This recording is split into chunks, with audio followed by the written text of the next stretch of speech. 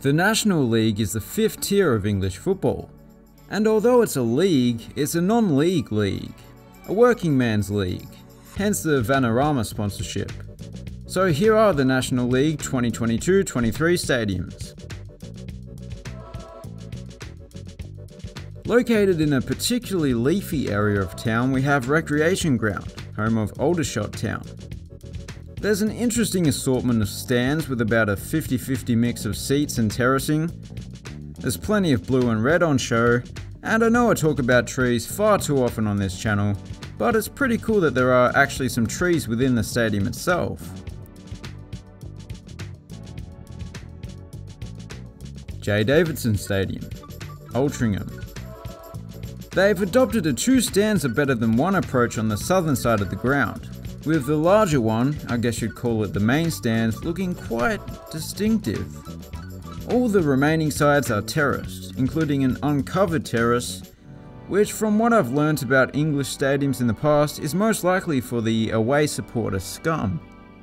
Not my words. The Hive Stadium, Barnet. This modern stadium is one of the best in the league in terms of amenities, but it had a bit of an odd development. It was initially intended for use by Wealdstone, another club in the league, back in the early 2000s, but things didn't work out financially, and it wasn't until 2013 that the stadium was finished, albeit an altered design and for a different club obviously, which is good, because I prefer Barnet's colours and the Hive Stadium is a pretty cool name. Meadow Park, Boreham Wood. Meadow Park is located in a park on Meadow Road called Meadow Park, which doubles as both a meadow and a park. The ground itself doubles as the home of Arsenal women and under-23 teams, and so has received some funding from the Gunners. The colour scheme remains as the black and white of Boreham Wood, even on the recently built North Bank Terrace that references Highbury Stadium, Arsenal's former home. Looks good. Hayes Lane, Bromley. As with most grounds in the league, it was built piece by piece, constantly changing over the years. And I'm going to play a little game here. One of these stands was built in the 21st century. Can you guess which one? Yes, it's this one. You all got that right, except for Tim. You disappoint me, Tim.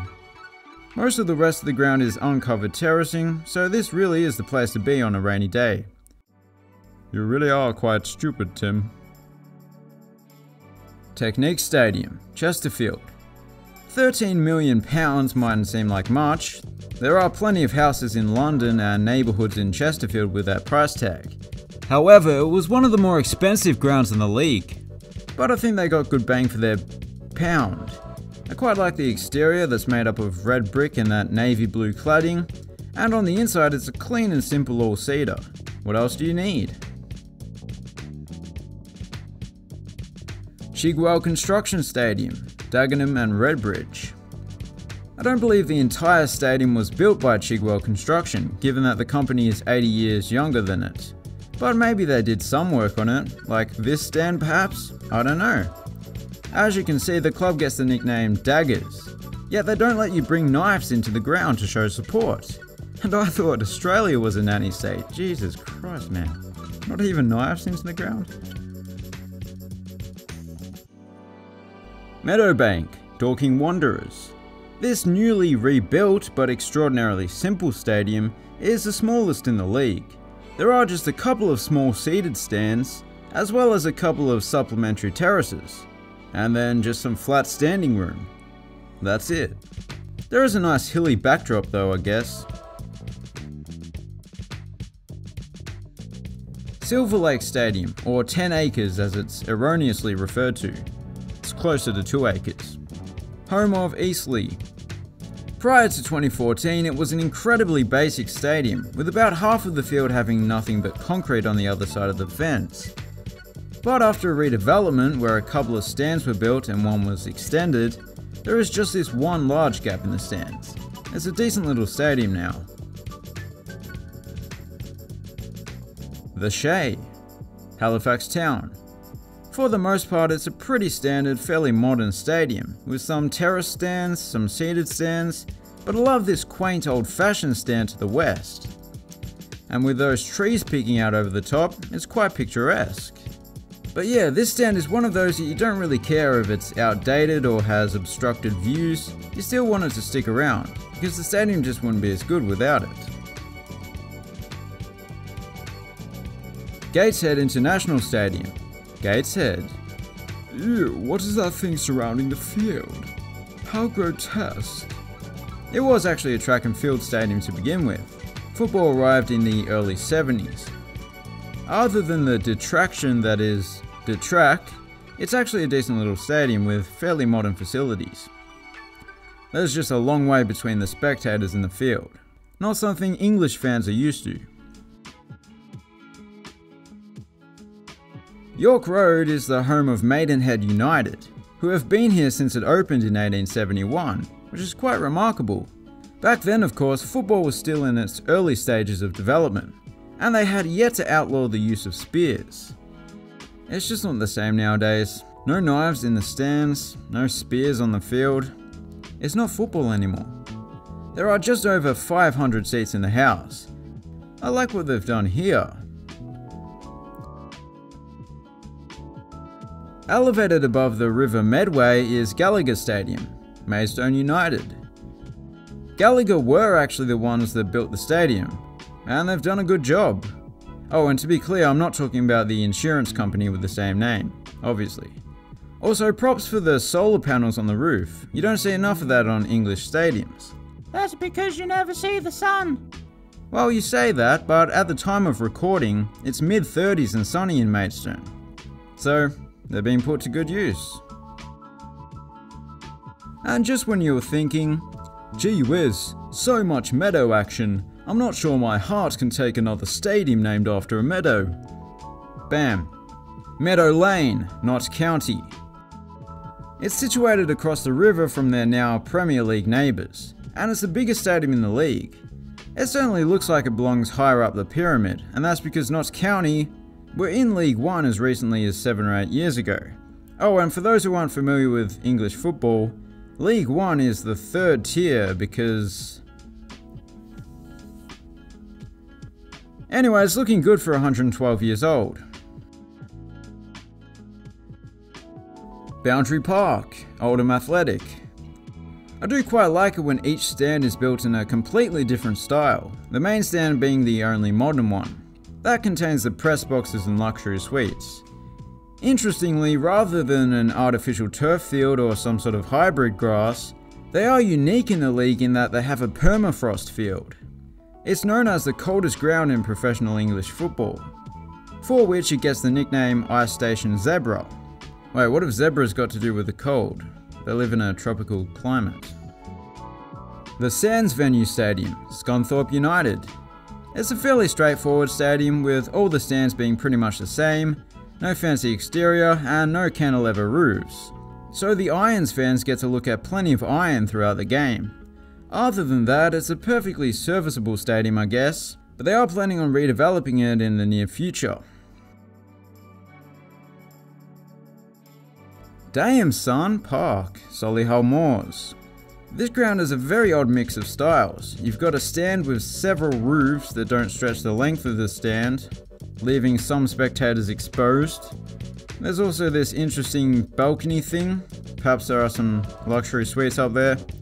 The way it backs onto another football field in a perpendicular manner is also quite odd. Yeah, I guess it does deserve the name Damn Son Park. Roots Hall, Southend United. This old school stadium is seemingly on its last legs, with it set to be replaced by a new stadium built elsewhere. But, while it's not in the best condition and might be lacking in certain areas, it does seem to have plenty of character. I particularly like this double-decker stand, which is ironically named the High-Tech South Stand, but actually is named after a footwear company which is also past its prime. Perfect synergy. Plainmoor, Torquay United, who celebrated 100 years at the stadium just last year. The name Plainmoor would suggest that it'd be a bit dull, but the bright blue exterior is anything but that. It's actually very fitting considering the coastal locale. Torquay of course being right by the iconic Bells Beach, and the birthplace of both Rip Curl and Quicksilver. You know what, I may be mixing up my Torquays there, but it is by the coast. It's just as vibrant on the inside, if not more so. Grosvenor Vale, Wealdstone United. It might not be the smallest, but it's probably the most grassroots stadium in the league. There are less than 1,000 seats, and about the same percentage of the capacity comes from people just standing behind the fence. You would have thought that the now multi-billionaire Wealdstone Raider would have contributed to an upgrade. But fame changes people. Laithwaite Community Stadium, Woking. I have to tread carefully here. Woking is the most politically correct club, as the name suggests. This is an interesting one. The largest stand is not along the sidelines as is usually the case. But just like at Hayes Lane, they've built themselves an impressive modern stand, and the bright red seats certainly stand out in an otherwise outdated stadium. Oh no, can I say red? Just in case, I do apologise to all the redheads and the sunburned people out there. Same thing. Oh no, oh no, oh, I'm sorry. Racecourse Ground, Wrexham. This is actually in Wales, which makes the National League an international league, but also a domestic league, because you can have a country within a country apparently. It is a ridiculously old stadium, and it does have some older features, the terrace stand known as the Kop in particular. But for me, the standout here is the Macron stand, which is built in a distinct style as you can see. Hewish Park, Yeovil Town. The local cricket ground better be called Yeovil Oval. No. Johnson Park. Well, at least that rhymes as well.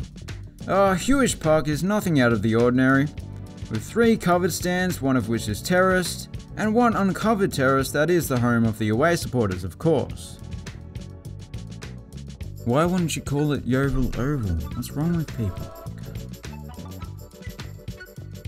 York Community Stadium, York City. We end with the newest stadium in the league, and one of the more modern ones. It's also one of the least old ones and one of the most futuristic ones, whilst maintaining a contemporary style.